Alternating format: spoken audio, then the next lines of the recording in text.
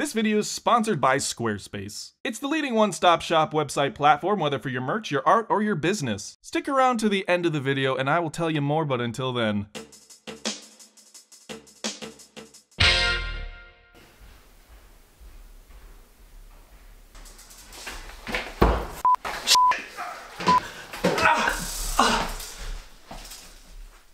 Before we begin, I'd like to take a second to thank today's fantastic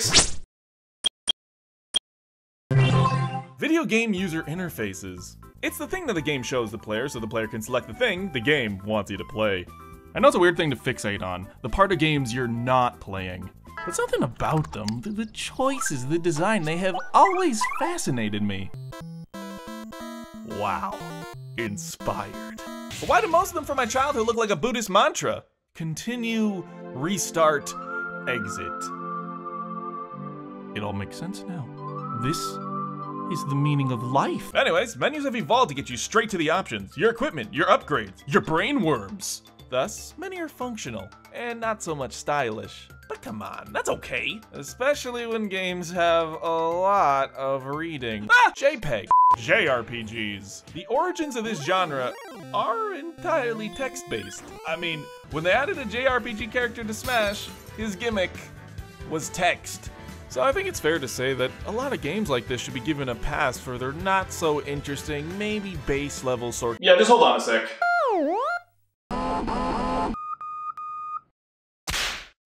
Persona is one of my favorite series. I like it so much, I've actually played one of them. And with these games, we can see Atlus makes the best menus.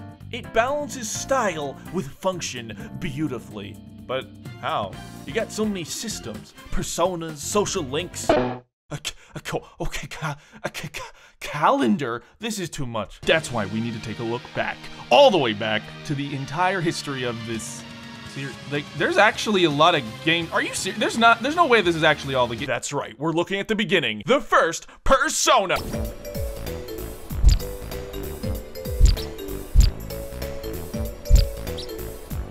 What the fuck is this? What is that, an atom? I could show you any part of this game and you'd be like, how do these relate to one another? This is not Persona. This isn't even footage of the game, but you'd believe it. But when did this series evolve past Windows screensaver?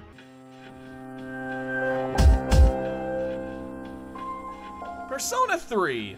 This is when a pervasive, detailed, and highly complex game design facet permeated all parts of the game. Blue. The corner, blue. Highlighted text, blue. The school, the uniform, the results screen, blue, blue, blue, blue, blue, blue. A clue. But this was 2006, and to put that into perspective, this was the pinnacle of game design. But you know, this was their first dive into this. Sure, every character looks like they're holding in a sneeze, but this menu made a splash. It gives me this idea that something devastating is looming in plain sight. This game for its time really focused on the monochromatic UI. Everything here just pops. And it's not doing anything really special, but it has all your menu options and everything looks really good. I know, it's not crazy, but for the time, I mean, this set up all of the facets that we're gonna see later. And I mean, this is all the DS did. Yeah, later, asshole. In summary, I'm blue, and if I were green, I would die. 2 years later, this would be refined in Persona 4. And by refined, I mean yellow. Talk about a thematic shift. Persona 4 went full 70s with its UI and style. Small choices like circular outlines, kaleidoscope transitions, and rainbow lines. And God, this is such a vibe! Soft corners and this brightness, it fully communicates the themes of this game. God, if this one was so good, I cannot wait until the next one. But it's not like nothing happened. Look, they released the first 2 Persona games and upgraded the UI. Look, it's red now, like the UI really pops. Oh, my eyes! Eh. Catherine, look, that's the first time they made a game on this gen of consoles. Catherine! Don't yell. Anyways, what is next, actually? Is there anything actually here to talk about? Bro, are you good? Yeah, I'm fine. Lol. Yeah, I'm good. So you know that we out there. Nobody's surprised at this revelation. Ah! This right here. This thing, you see this? Oh, and the battles! However, what isn't commonly known is the man behind this game's UI. So please, give it up for Tomohiro Kumagai. More like Kumagui. Persona 5 destroyed all structure from its predecessors. Literally, everything about Persona 5 does not conform. The logo, the 5 is climbing over the P. The press start, this dude can't keep his shit together. Poor guy's like 6'1" and he's sleeping with the small blanket. Even the name isn't Shin Megami anymore. The 5 ate it! I mean, I know it looks great, but is this pause menu even successful at being a pause menu? Really? We briefly touched on it, but Persona does a lot of things with its pause menu. It's like several games packed into one. Social links, personas, your party, your equipment, your items. How does it make all of this simple to traverse while being beautiful to look at? Like this, that's how, it's like that, it's just like that. Actually, look at this, it's just like that. Everything about Persona 5, from its menu to its story, is about rebellion. Whether that's to society standards or menu design. Look at this thing. It introduces itself with Joker slamming it on your face. Every letter on the screen, it's on the line. Even text boxes or menus in the overworld. And I got this soda. Like, compare that to the Persona screen of 3 and 4. The information is already on a slant. The box, it contains all the abilities, jagged, crooked, but still clear. I really think it has to do with these contrasting colors. Everything just pops right out at you. You can't help it. This thing, it's so bold. It's just so you can see it from across the club. It's looking at you. You're like, sir, I have a girlfriend, but still, you make an eye contact. The color choices just make everything super readable. Like your team's health and SP. It's like looking for your cat in the dark until you see those two little peepers. Each submenu frantically moves Joker. Whether he's throwing the menu, pulling out his gun, slamming the party in your face. Skills. He literally is stepping on it! System, he gets his grappling hook and swings on out like he's actually leaving the game. He even kills himself. So relatable. And one detail I really like, even in his confidants, his silhouette is fused with that of his social link, intrinsically saying that those he surrounds himself with become a part of him. In conclusion, everything about this menu is about taking back power. Literally, breaking from the chains of restraint. I look at this menu and I feel like I can do anything. The shops continue this trend. You enter their domain expansion with swirling silhouettes that fit their tone. Why has you entered this green chain link fence dimension? Never in my life has it felt like a menu wanted to try and beat me up. Never mind. And when you're selecting your weapon, it just looks confused. What the fuck am I doing in here? What the fuck? And let's continue with Persona 5 Strikers that, I mean, it's a little cliche, it's a little bit goofy, it's a little cute, but I don't know, it's exactly the one for me. Yo! But it did introduce this sort of sub-menu thing where the characters would move to different positions with 3D models. Something that maybe we would see again in a possible future entry to the series. Who could really say? Oh, I say! 4 days ahead of us, put your hands up, wave it side to side for good luck. This is a dream of a menu. I think it's so easy to see the goals of this UI because the entire game is built off of Persona 5. Even the categorization of each of these sub-menus. Look at this perfect comparison. It really does my heart good to see that these two got over their drug addiction. Kamagai really just dropped trow and gave us a 2-flusher with this menu. So let's break it down.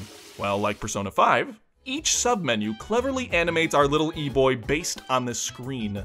Your items, he's judging why you bought so many soft drinks. Soda. In the equipment, he's looking at you like, you really putting that on Yukari, you sick son of a bitch? But unlike Joker and his property damage, here we actually see Makoto slowly adrift in the waves, having an expression of ambivalence. I think the idea of deepening your bonds may have played into this water aesthetic. Actually, I read an interview where they said that was exactly the point. In the party selection, a shard of glass represents your closest allies, maybe representing how the people closest to us reflect ourselves.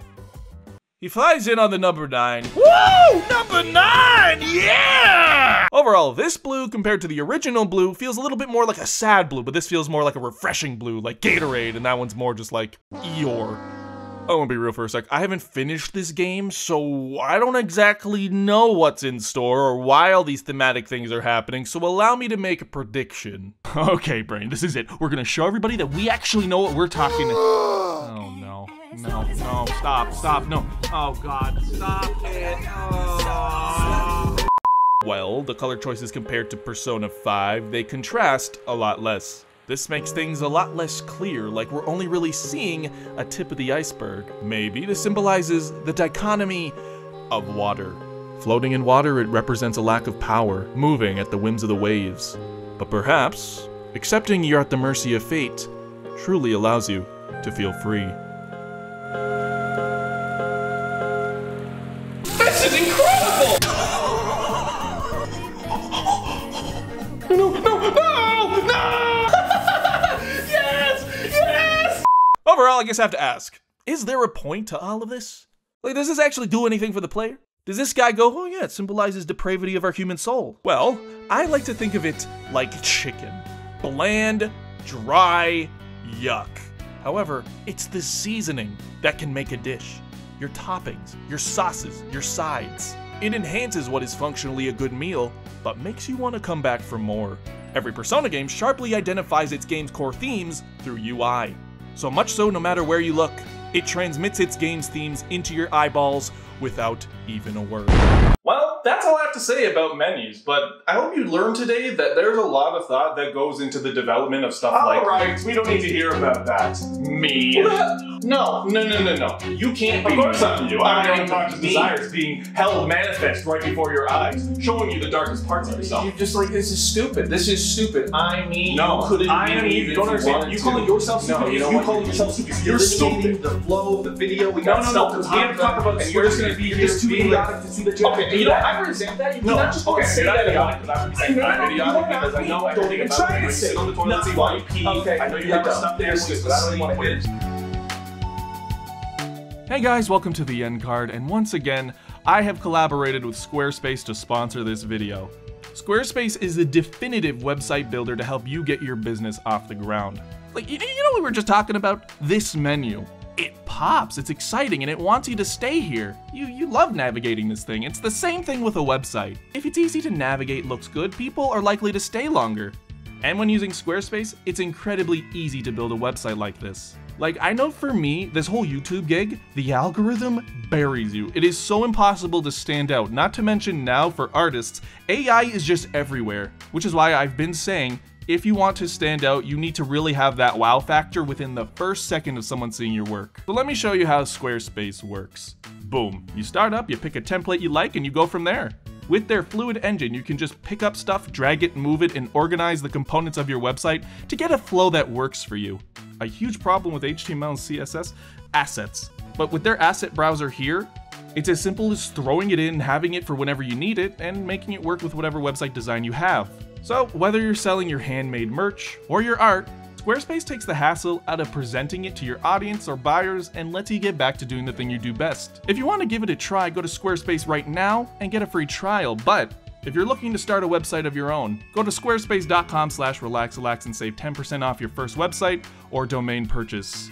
Anyways, thank you to all of you for watching as well. The members, thank you for supporting the channel. With the help of sponsors and you guys, it takes so much of the stress off of sometimes YouTube just deciding not to push your videos, which happened to the last video, unfortunately. So if you could give this a like, it would help a lot. I don't love asking that, but literally YouTube has gotten so weird the last few years, and maybe for you, you've noticed this as well, but for a creator, it really does feel like if your video doesn't perform well in the first day, you're toast. So I mean, enough of that. I'm just grateful all of you are still watching this channel. You enjoy stuff like this. I love talking about menus, so if there's any other ones you really want me to talk about, go throw that in the comments down below.